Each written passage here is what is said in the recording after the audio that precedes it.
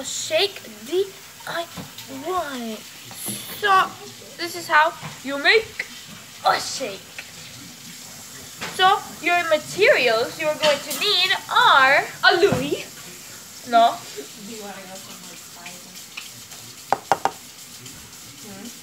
Alright, so what you're gonna need is some vanilla ice cream, some whipped cream, some of this if you're some of this, and any kind of cup. I'm just using this, so yeah, my face will be cut off, but all you need to do is just follow the instructions. So first, I'm not giving out any free brand deals, so just so you know.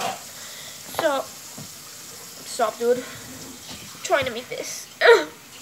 So first, put a few scoops of ice cream. Ice cream, guys. Oh my gosh.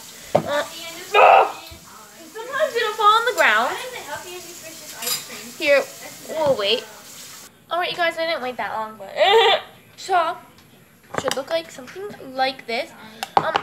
That's not all the ice cream. Then shake up your cream, put a little bit just to get it on the creamy side,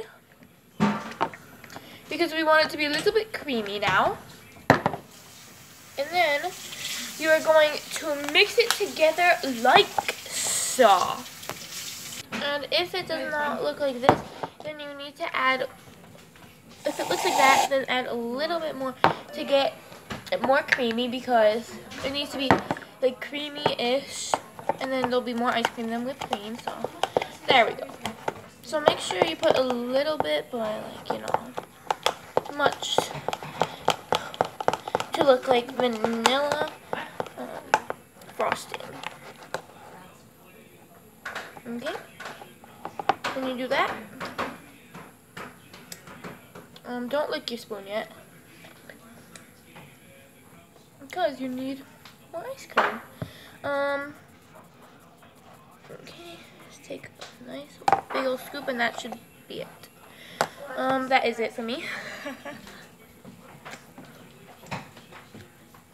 Okay, now you're done with the ice cream and the whipped cream. Wait, not the whipped cream, but we're not putting it anymore in this. So then you're going to mash it down until it's melted. Also, you guys, make sure to really stir it around so it looks something like this. Oh. Now we're going to start putting the chocolate in. Okay, so now you see this? Don't put too much. Okay. You're going to make sure you shake it down. Put about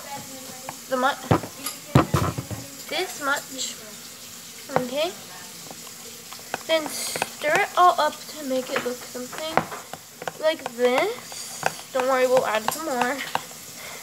Just first we need to first stir it around a little bit.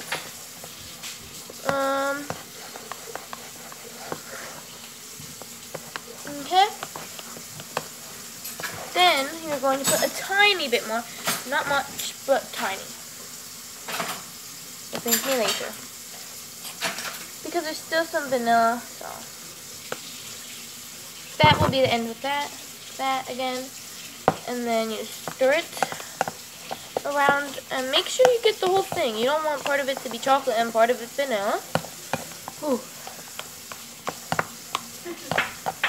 We're almost done here. Part of it's still vanilla. Alright, once it looks like that, you're almost done. Just keep stirring. Okay guys, forgot, but if you have sprinkles, you don't have to, but recommended. Put a little bit, not too much. And then, just like this, then some sprinkles on, and then you're done. Thanks for watching. And this is what it's supposed to look like.